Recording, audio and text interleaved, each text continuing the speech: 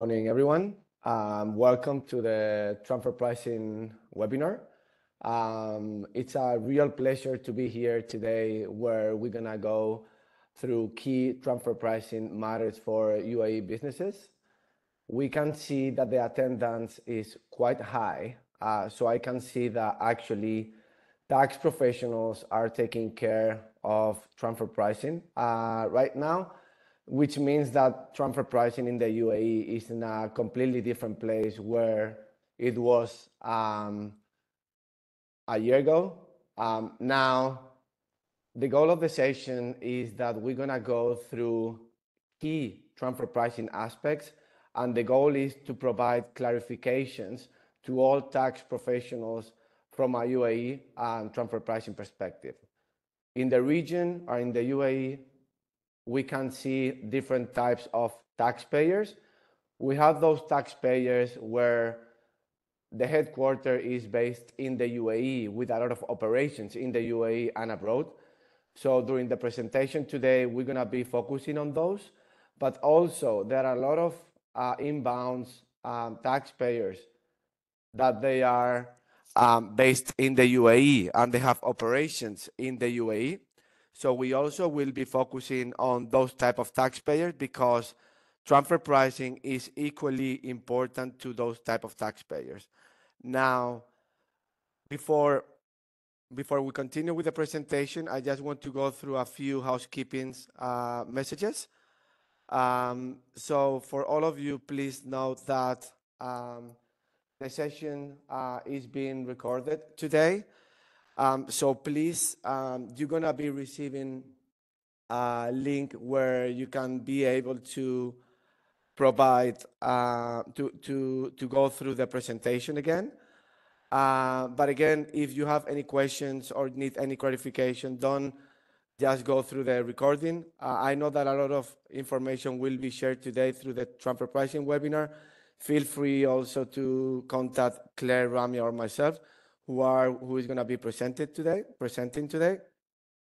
In terms of questions, when you register for the TP webinar, you were asked if you had any transfer pricing question. So today during the webinar, we're going to be answering all questions or most questions that has been provided. A lot of questions, obviously, on free zones, a lot of questions in terms of transfer pricing documentation requirements. So all of those will be solved while presenting all the sections today. Lastly, from a housekeeping perspective, we will also share a link after the webinar. So we would like all of you, if possible, to provide feedback. As you know, in KPMG, quality is top priority. So we would like to understand if something needs to be improved. And obviously, we want to continue improving. So please, we would appreciate if you please share feedback with us after the session. Now, who is with you today and who is going to be presenting to you today is going to be myself. My name is Antonio Tapia. I'm the head of the transfer pricing team with KPMG Lower Gulf. We also have Claire Bushell and Ramya Iyer, both associate directors within the transfer pricing team, and both of them based in the UAE. I'll introduce myself first, and then I'll pass the voice to Claire and Ramya. So for you to know who is presenting today, my name is Antonio Tapia. I'm based in the UAE. I came to the region like almost 10 years ago. So I've been based in the UAE for a long time now. Before coming to the region, I had international tax and transfer pricing experience in Europe. I was focused mostly on clients with presence in Europe, but I was based in Madrid. So then when I came to the region, what I've been doing basically is working at the regional level, not only working for UAE clients, but also working with clients with the headquarters in Egypt, Saudi, Qatar, and Jordan. Because as you know, in those jurisdictions, you already have transfer pricing requirements.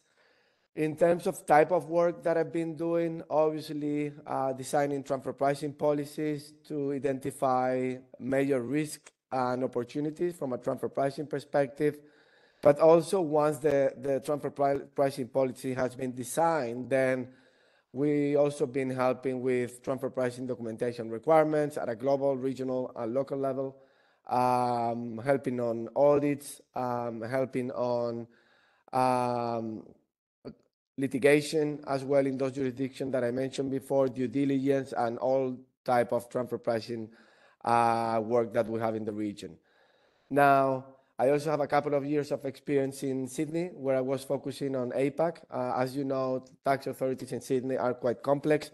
So during those 2 years, I was able to learn a lot on that jurisdiction in Australia, focusing on APAC clients. Came back in 2020, and since then, and obviously with the implementation of the transfer pricing regulations in the UAE, our main focus now is to help UAE taxpayers to be ready for transfer pricing, considering that the corporate tax is being implemented.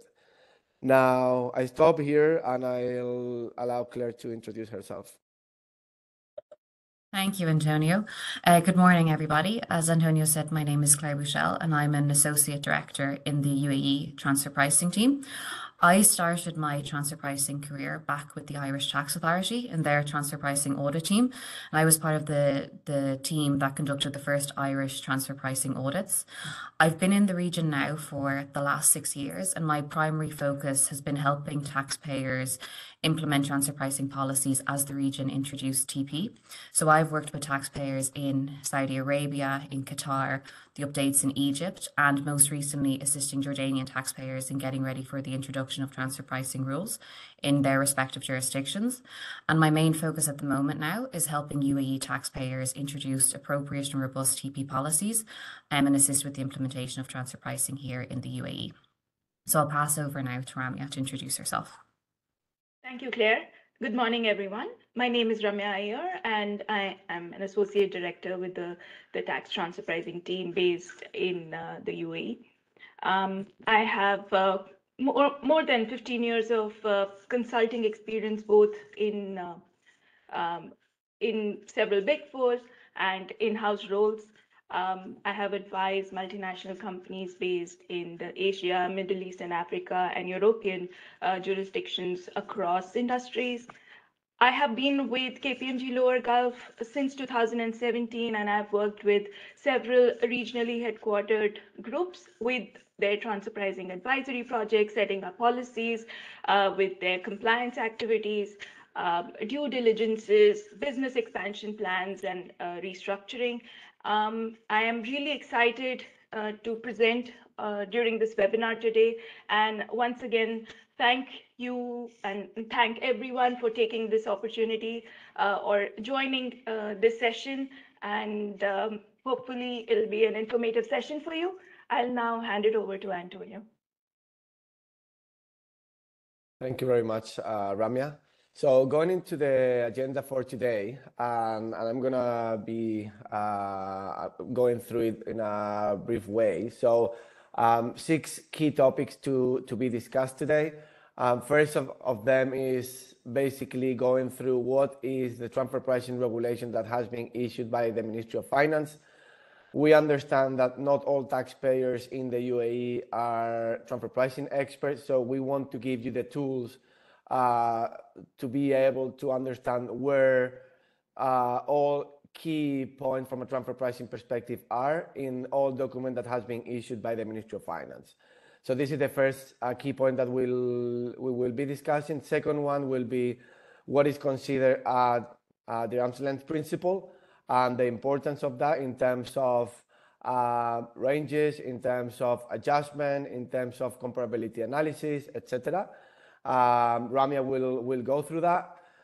After that, we're gonna go through definitions of related parties, control, and connected person, because as you know, transfer pricing regulation mostly or actually apply to those transactions with related parties, companies where there is control, or transaction with connected persons.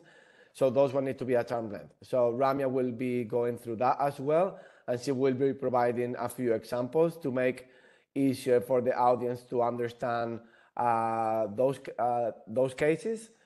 So from a transfer pricing documentation requirement, we're gonna be going in terms of documentation that is required, the local file, master file, TP form, if there are thresholds, which type of taxpayer has to prepare this documentation, etc. So Claire will go through that, and also will be providing a few examples. I will be going through key aspect of free zones and tax groups, because as you know, a few decisions were issued recently for tax group and free zones. And then last point, what I'll do is I'm gonna summarize the key TP topics and explain what I consider should be the next steps for UAE businesses and where we are, what I think it needs to be done this year before the end of the year, but obviously for those taxpayer who has 31st December year end, because it will apply corporate tax and transfer pricing from 1st of Jan. So what I would recommend for those taxpayers to do before the end of the year and what needs to be done later. So going through main documents issued by the Ministry of Finance and what's been the recent UAE transfer pricing publications. As you know, the corporate tax law was issued by the end of the year, last year, and there are a few transfer pricing articles that I want to mention here because I consider it's key for all tax professionals in the UAE to understand where there are transfer pricing related matters in the tax law. So basically, and I'm not going to go into detail, of course, because this is the part of the presentation today of the webinar. So the arm's length principle, Article 34, related parties, control and connected person, which is key because obviously what basically needs to be done right now is to understand the current policy within all multinational groups with presence in the UAE and understand if those transactions are undertaken at arm's length. Qualifying free zone person, we all know that transactions to be able to qualify for a free zone, qualifying free zone person, Article 34 and 55 need to be complied. So that's key as well. A lot of operations in the UAE has done through free zones, so that's key here. A small business relief, transfer pricing documentation for companies doing that is not required. Another article for taxable income for tax group, how it has to be calculated, key as well, because a lot of multinational groups here in the UAE, they will be thinking about doing tax groups. So what's the transfer pricing implication on that? Transfer pricing documentation requirements, master file, local file, and TP form, really important. And also the ministerial decision that was issued, clarifications, APA program, currently inactive, but also in the law, and transitional rules to be ready for next year in terms of what needs to be done in terms of the balance sheet. Now, there are these explanatory guidelines where it actually provides further information on those articles, obviously on the whole law, but also on those articles that are related to TP. So if you have any other questions or clarification required on those articles, please go to the explanatory guidelines because you will be having there more information. One of them, which is key, is where they say in the Article 34 that the OECD transfer pricing guidelines should be seen in order to calculate the arm's length principle. So that, for example, helps a lot.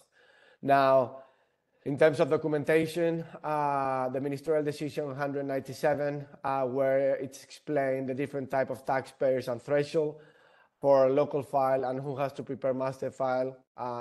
So that was clarified through the ministerial decision. And then also recently, during the last month, couple of decisions, I mean, actually two for free zones and one for tax grouping, were issued where it was explained what is qualifying activity, qualifying income and excluded activities. Obviously, when we saw the type of qualifying activities, It's very related to transfer pricing, and I give just one example where treasury or financing activities or headquarter services could be considered as a qualifying activity. So obviously important to be very familiar with this cabinet decision because it has a lot of transfer pricing implications. And then from a tax grouping perspective, there are some, they have mentioned in a couple of places the arm's length principle when financial statement need to be done for individual taxpayers. Obviously, transaction need to be conducted at arm's length. Now, I stop here. Just wanted to give you an overview on the recent transfer pricing publications and where you should go in terms of questions. Obviously, we are always happy to help. If any question, don't go just to the rules, come to us and we will be happy to clarify anything on any transfer pricing related matters. Now, going to the next slide and focusing on the arm's length principle, my colleague Ramya will go through that with you. Thanks, Antonio. All right, so on this slide, we want to present the arm's length principle under the UACT law. Article 34 provides that all transactions and arrangements between related parties must be at arm's length. The arm's length standard requires that transaction between related entities be conducted as if they were between unrelated entities, with each party acting in their own interest. As Antonio mentioned, arm's length standard in UACT law is largely consistent with the OECD transfer pricing guidelines. When applying arm's length standard, the following aspects need to be applied, and starting with the comparability factors that need to be considered. And the first factor there is contractual terms. By contractual terms, we mean verbal or written contractual terms such as payment terms, which are included in legal agreements, characteristics of the arrangement or the transaction. By that, we mean, say, what is the quality of service or product that is being considered, what is the volume, and so on and so forth. So the details of the arrangement and the transaction. Economic circumstances. By economic circumstances, we mean what are the market factors which are influencing the taxpayer's business. Say what is the profile of the geographical location, who are the competitors in the market, and what are the industry factors, and regulatory requirements, and so on and so forth, which can impact the business of the taxpayer and everyone, all the players operating in that particular industry. When we talk about functional profile, and this for me is the essence of a transfer pricing analysis, and it relates to the functions performed, assets employed, and risks assumed by the entities which are involved in that transactional arrangement. Finally, the business strategies. So business strategies for an M&E group or the taxpayer essentially is the long-term vision of long-term strategy of the group, such as market penetration, diversification, and so on and so forth. So all of these factors need to be considered. Moving on is how to apply transfer pricing methods. Now, the arm's length standard must be determined by applying one or a combination of the following transfer pricing methods. First one being the comparable uncontrolled price method, which relates to comparing the price which is charged in a related party scenario compared to unrelated party transactions. Typically, we see that this is applied in commodity transactions, financial transactions, or where the taxpayer has some internal comparable prices, which are available, say, on the website or rate cards and so on. The second method is the resale price method, which aims to compare the gross margin data. And by that, how do you apply this? This is typically applied in distributors, where the taxpayer purchases goods from a related party and then sells to third-party customers. And then we assess the gross margin data in such a case. The cost plus method is typically applied in a manufacturing or an assembly function. Again, we assess the gross margin data of the value that such taxpayer is adding in the purchase transaction. The fourth method is the transactional net margin method, TNMM, as it's widely known as, and a very common method, because if the taxpayer is not able to apply the three methods, they often resort to applying this method, which aims to compare the net profitability of the taxpayer to independent businesses. The final method is transactional profit split method. As the name suggests, it essentially splits the profit between the transacting entities based on the contribution they make to, say, a highly integrated business of value, including intangibles and so on. The UAE CT law provides that if the five methods cannot be applied, the taxpayer can choose any other methods as well. So now the third step really would be determining the arm's length range. And by arm's length range, we mean that a set of data points which are available to the taxpayer based on benchmarking exercise that is undertaken to identify independent transactions which are comparable to the taxpayer's business. Now, an arm's length range is a set of percentile points, right? And the expectation of authorities worldwide is that the taxpayer's price or profitability be very close to the median of that arm's length range. Now, we're still waiting for further clarification on whether any point in that arm's length range could be applied, or the tax authorities would expect that the taxpayer operate in an interquartile range scenario. So once we have established all of this, the taxpayer really needs to apply the arm's length range of results and continuously monitor this. To the extent the tax authorities, when they scrutinize, when they pick this up for scrutiny, figure or establish that the taxpayer hasn't really operated or hasn't met the arm's length standard, then they can go ahead and make an adjustment to the taxable income so that it reflects a true arm's length position. And this is referred to as the primary adjustment. And this can often raise a double taxation of sorts. So there is another provision in the law which talks about corresponding adjustments, where if the tax authority has made a primary adjustment, it can also adjust the taxable profit of the related party.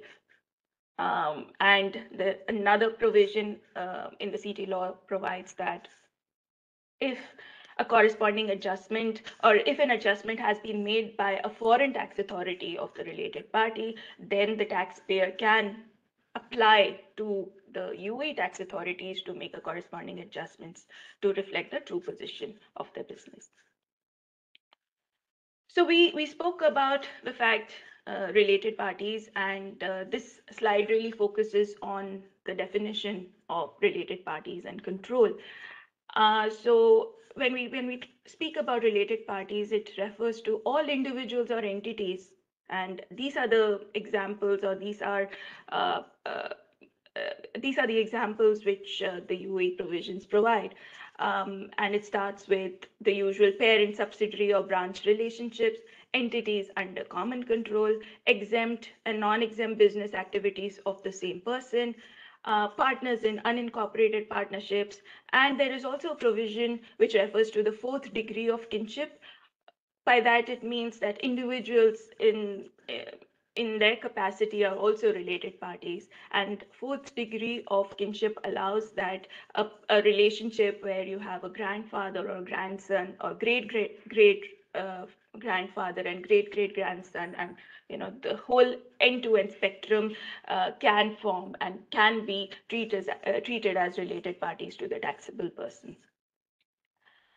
The other aspect which the law provides is the definition of control, and control essentially is the ability of a person to influence another person.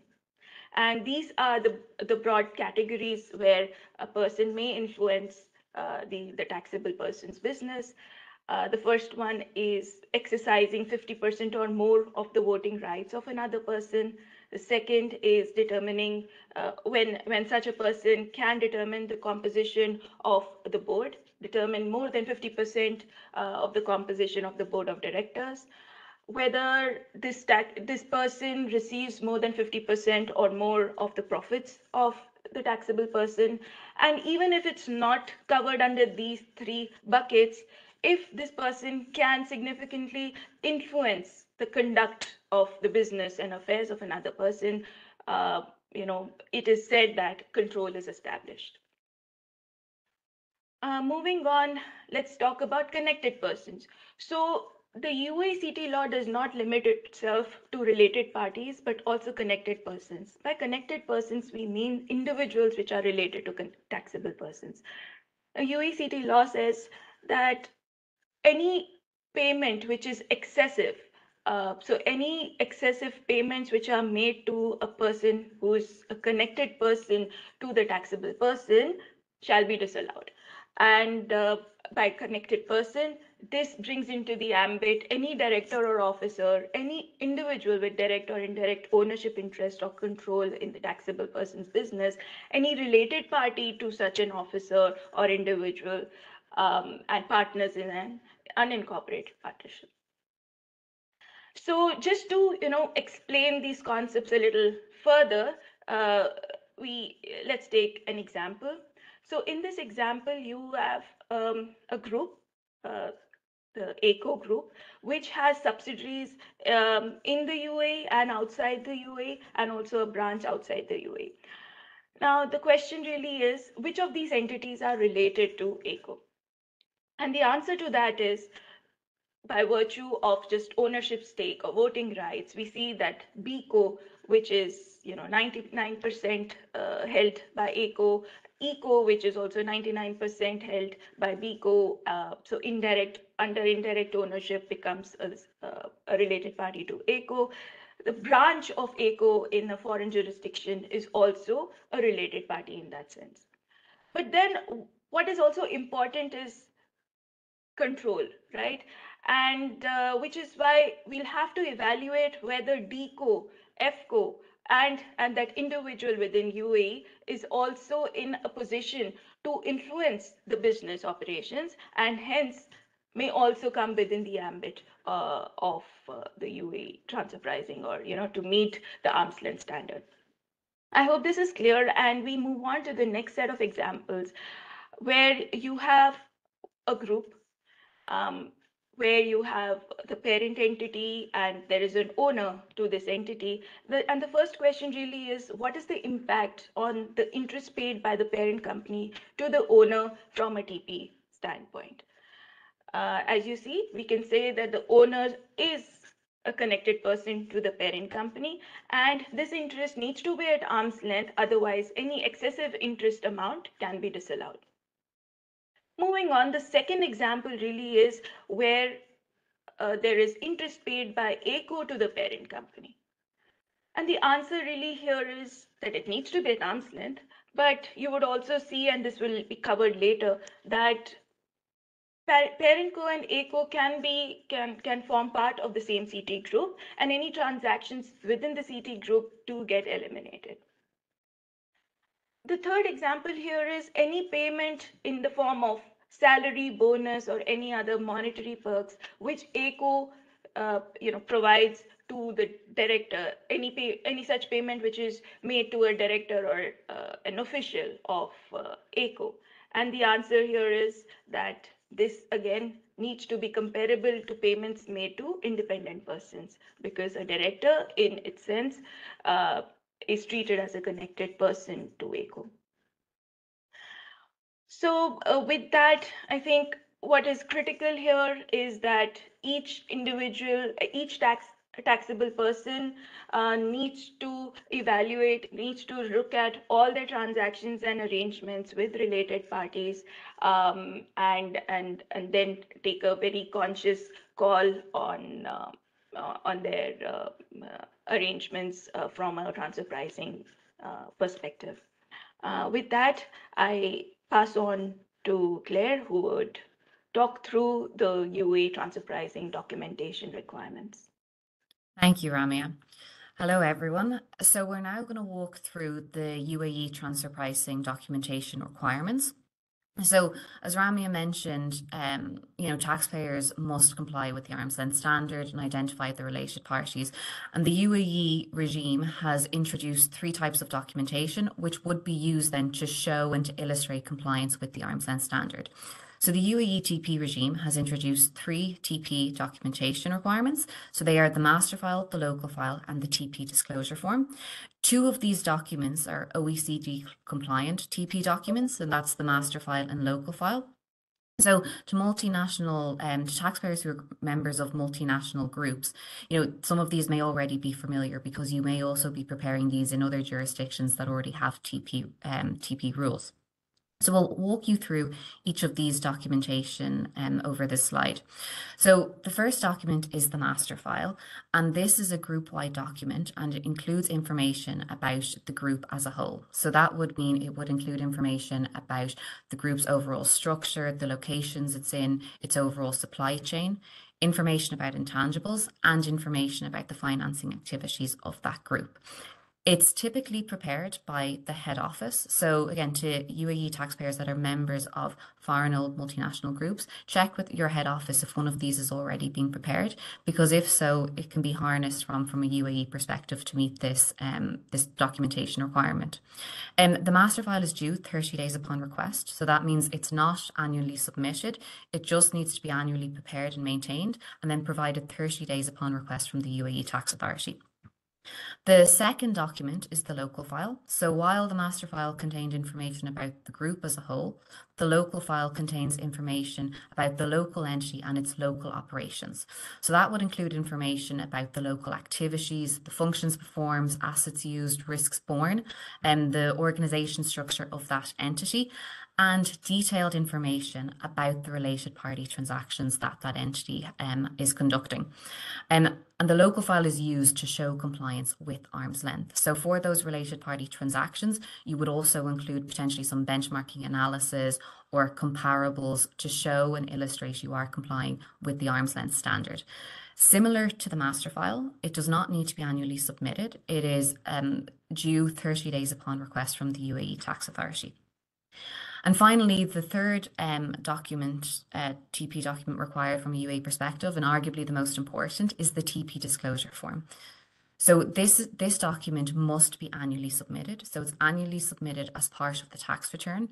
Therefore, it's due 9 months after the taxable entity's year end.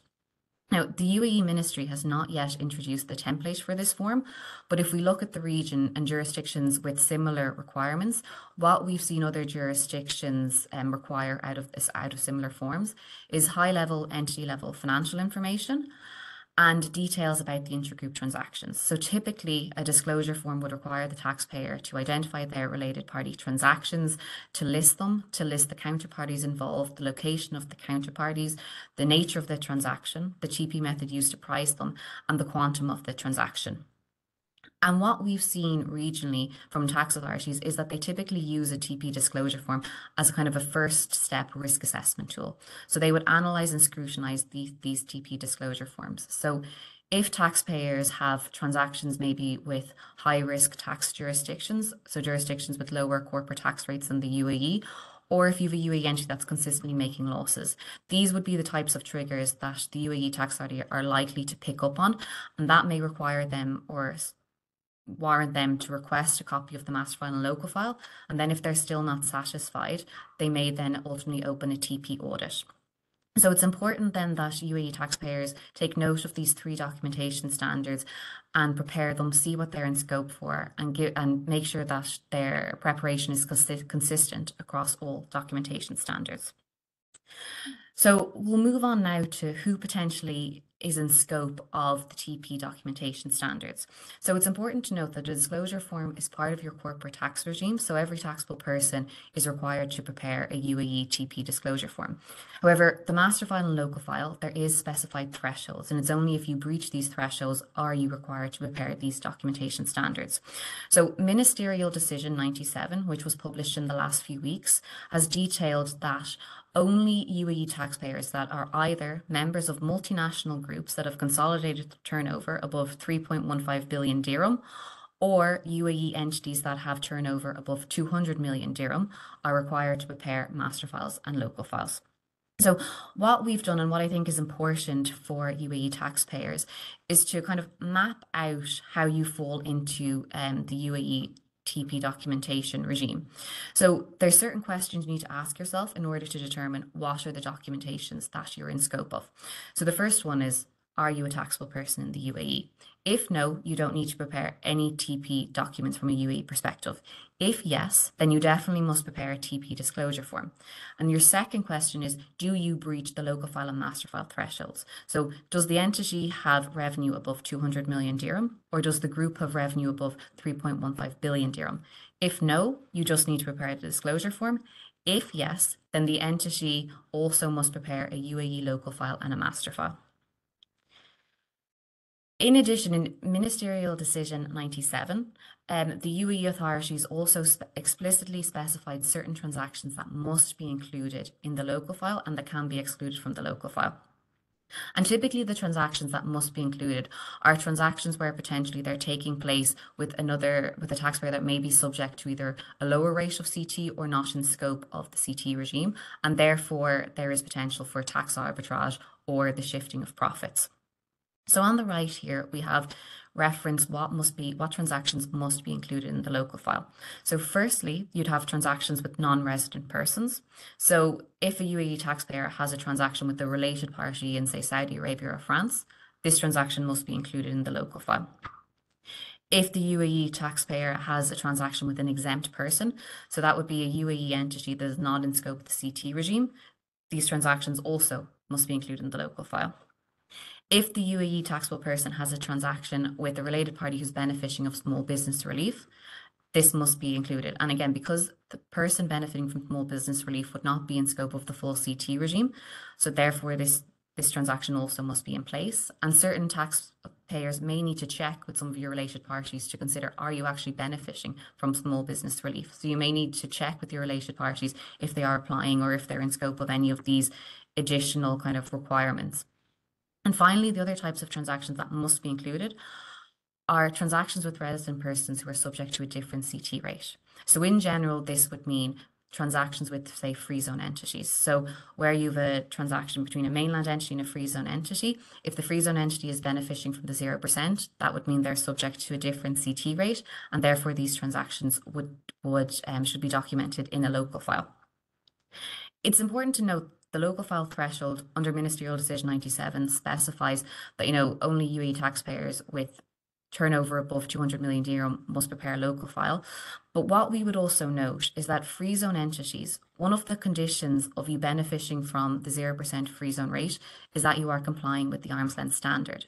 And therefore, our recommendation would be that any free zone entity, even below the threshold of 200 million dirham, they should also be preparing and maintaining a local file so that if they do get any queries from the tax authorities to requesting that they show they are complying with the arm's length standard, they can produce their local file and show that they've robust TP support in place to show that they are complying with that arm's length standard. So we'll now move on to the next question, and I suppose what we've tried to do here is to provide an example of who is actually in scope of specific TP documentation. So on the left, we have a US headquartered group, so it can be a UAE headquartered group as well. And we have various entities located across the region. So we have a number of UAE entities across mainland and free zone, which includes branches, shared services center and financing companies. And we also have an Omani and a KSA operation companies. So who is in scope of the UAE disclosure form? And the answer is every UAE taxpayer is in scope of the disclosure form. So the disclosure form is applicable to all UAE entities, regardless of thresholds, regardless of whether you're free zone or mainland, and regardless of the activities of that entity. So once you're a taxable person, you are in scope of the disclosure form. We'll move on then to the next example, which is focused on who's in scope of the local file and master file. So as I mentioned, under Ministerial Decision 97, certain thresholds were set to see whether taxpayers would be in scope of the local file and master file. So it's not then enough just to look at whether the entity is a UAE taxable person, we also need to look at the financials at a group level and at an entity specific level. So in this group, we can see that the global revenue of the group is less than 3.15 billion dirham. So that means the group hasn't met the first threshold of revenue above 3.15 billion dirham. So now we need to look at the revenue and turnover at the individual UAE entity level. So now who is in scope of the local file? So what you can see is that entities that have turnover above the 200 million dirham are in scope of the UAE local file and master file. So that would be your UAE OpCo in mainland and Free Zone and the UAE branch. The three of these have turnover above the 200 million dirham. And we'll move on then to our last example of who's in scope of the TP documentation. So everything in this scenario is the same, except now the global turnover of the group is above 3.15 billion. So now when we ask who is in scope of the local file and master file, every UAE entity is in scope of the UAE local file and master file because the group as a whole has breached the 3.15 billion dirham threshold. So what's important then for groups to remember is that it's important to consider what documents within the TP regime are you in scope of? So look at the decision trees, whether you're a taxable person, whether you breach the thresholds, and what type of related party transactions you have, so that you can develop, robust and consistent TP policies and apply them across the TP disclosure form, the local file, and the master file. And then again, these can be produced to the tax authority, either submitted as part of your tax return for the disclosure form or submitted upon request from the tax authority to show appropriate support for the arm's length nature of your pricing. And I will move on. I'll hand over to Antonio for the TP implication of tax groups. Thank you very much, Claire, for that. That was very clear. So going into transfer pricing implication for tax group, and I'm gonna go directly to the key important areas. So basically, as you might know, we have a lot of multinational groups here in the UAE who are actually thinking about doing tax grouping, basically because, as you know, and that was included as part of the corporate tax law, transaction for the calculation for the taxable income, transaction between companies within the same tax group will be eliminated, which actually it's helped a lot from a transfer pricing compliance burden, because you might need to be focusing on other transactions, not those one between the one within the same tax group. So if I am a tax professional and I am considering to do a tax group, then my focus would be on related party transactions with not obviously those ones within the same tax group, but it would be with those entities that are located in the UAE but are not part of the same tax group. Those transactions with exempt entities located in the UAE, obviously companies that qualify from a free zone perspective, that they are considered qualifying free zone person, and those transactions with foreign entities. So if you are actually considering to do a tax group, please focus on those transactions, because as I mentioned before, the transaction between the entities within the same tax group will be eliminated from a taxable income perspective. Now, what does it mean from a transfer pricing documentation requirement?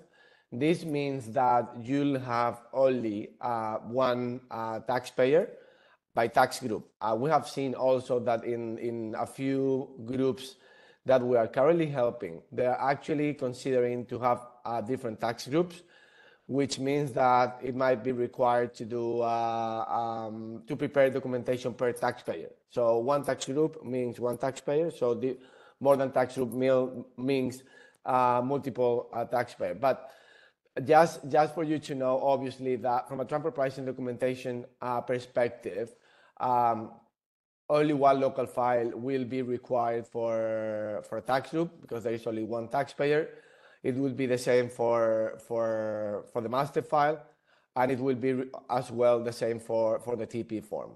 Now, I also wanted to explain a few considerations that I have seen during the last few weeks, because potentially there would be less transfer pricing compliance burden.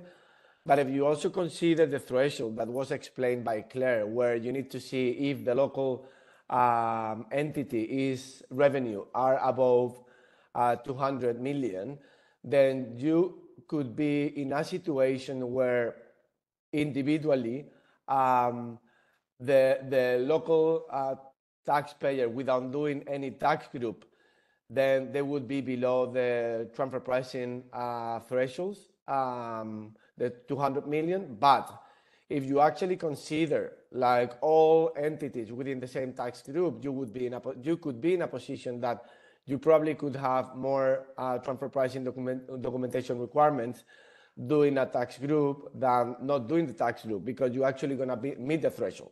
So I have seen that during the last few weeks. So I also obviously wanted to mention that to all of you, because we have seen that.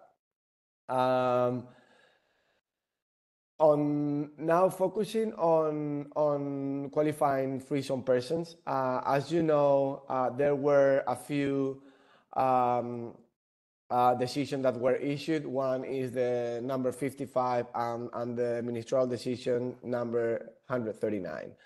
But before going to that, I mean, what you know from the corporate tax law is that to be able to be considered as a qualifying free zone person, the entity needs to comply with the Article 34 and Article 55.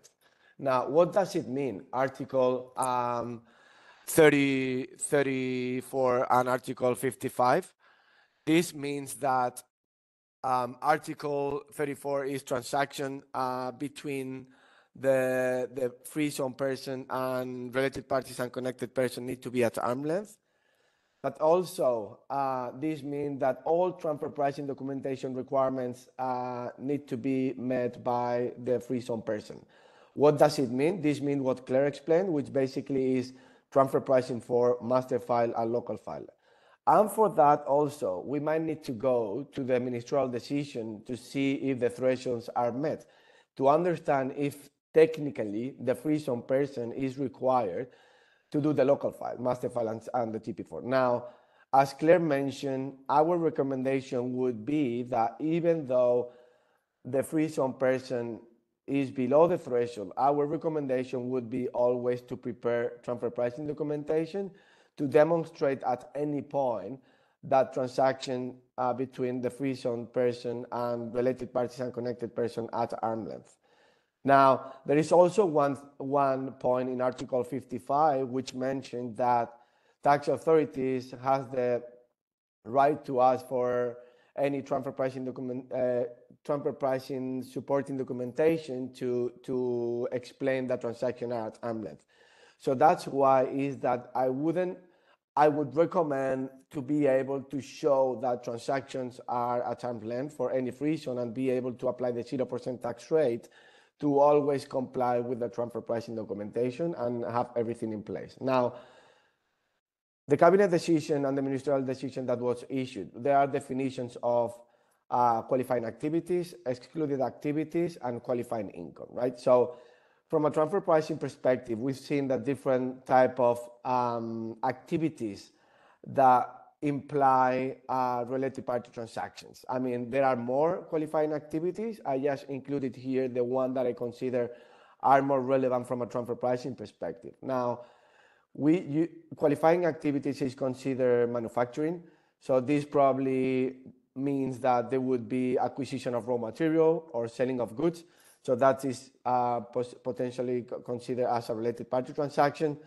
Distribution activities might be considered as qualifying activities. So this means also that the distribution entity might be acquiring goods from potentially a related party or selling to a related party. So again, transfer pricing implications there. Holding of share, it might be some services to related parties. And then two key ones, which are headquarters services, which might be management services to related parties, or financing activities, which might be loans, credit, cash pooling, etc., to related parties. So those qualifying activities So apparently, like, income from those qualifying activities might be exempt, but at the same time, you actually need to be sure that all those transactions under the qualifying activities are actually at arm's length. That's critical. Now, there is also one activity that was considered as excluded activity, which actually is the ownership and exploitation of IP. Now, I understand that a lot of multinational groups here in the region, in the UAE, might have together those type of activities that are considered as qualifying activities, and then also probably owning or licensing the IP. So internally, tax professional need to consider what might be the implications, because there could be a situation where the whole the free zone entity might not qualify because it has excluded activities, and one that is very common obviously is ownership and exploitation of IP. So this is something that all free zone entities need to consider right now. Obviously, we have the minimus rule, where non-qualifying income should be below 5 million or 5% of the total revenue. So this is something that needs to be reviewed by all tax professionals here in the UAE to understand implication on free zone and be able to pay the 0% tax. And then on that, on the decision also, it's include that a free zone person might have domestic or foreign permanent establishment, and they have specifically mentioned that they should be treated as independent parties, and therefore attribution of profit to the permanent establishment need to be done at arm's length. Now, key takeaways for today that I want you to remember, which is really, really important. So for you to know that transfer pricing requirements are definitely in line with the OECD transfer pricing guidelines, with some specifics, particularly on the transfer pricing documentation. All transactions with related parties need to be at arm's length. That's actually really important, because this is a starting point of everything. And payment to connected person need to be at market value, and has a business purpose to be able to be considered as deductible. TP form need to be filed with the CT return without any threshold.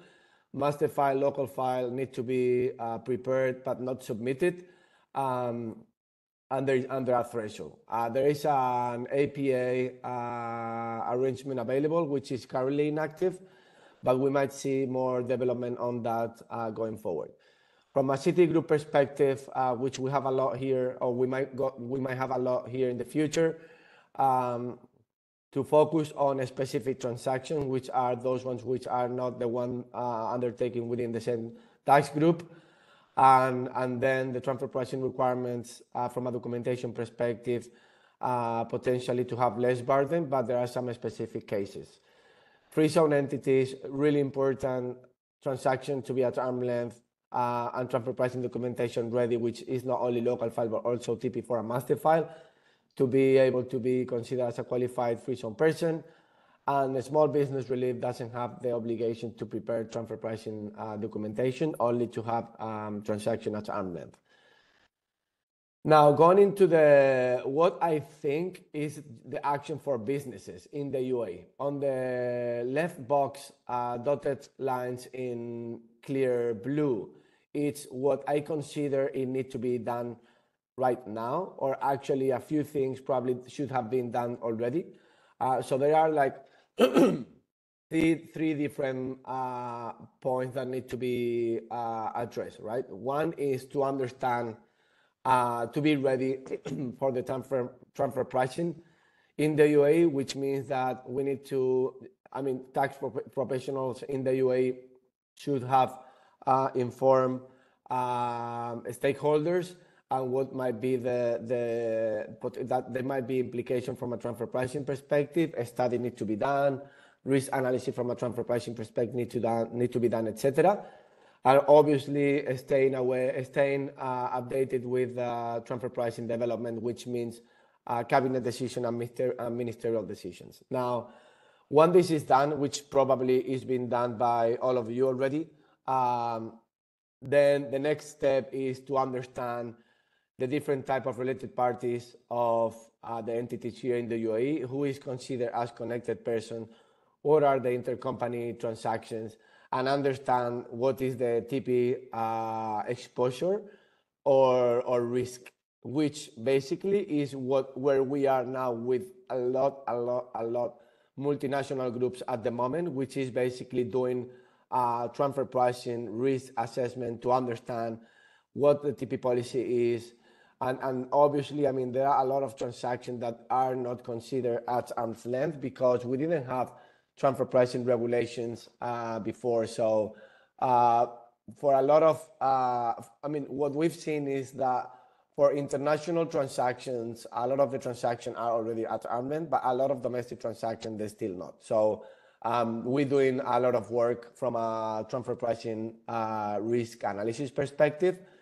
And we also, I mean, the next step that we're doing basically is that when we identify all of those risks and we understand that a few transactions are not undertaken at arm's length, what we do is to define and help all tax professionals in the UAE to be able to define a transfer pricing policy, which includes also preparation of benchmarkings, et cetera, et cetera. So those three things is what we consider it needs to be done right now. I understand that most of you will have 31st December as a year end, which means that from 1st of January, transfer pricing will be applicable to you.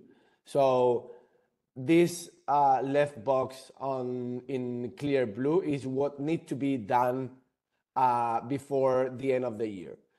Now, the rest on the right side, it might come later, which is once you have the transfer pricing policy defined, benchmarking analysis, etc., then you need to prepare the local file, the master file, and be able to have all the supporting documentation to show tax authorities that your transaction are undertaken at arm's length. But what is critical now, before the end of the year, is to do the whole analysis and be able to have a real a good transfer pricing policy in place.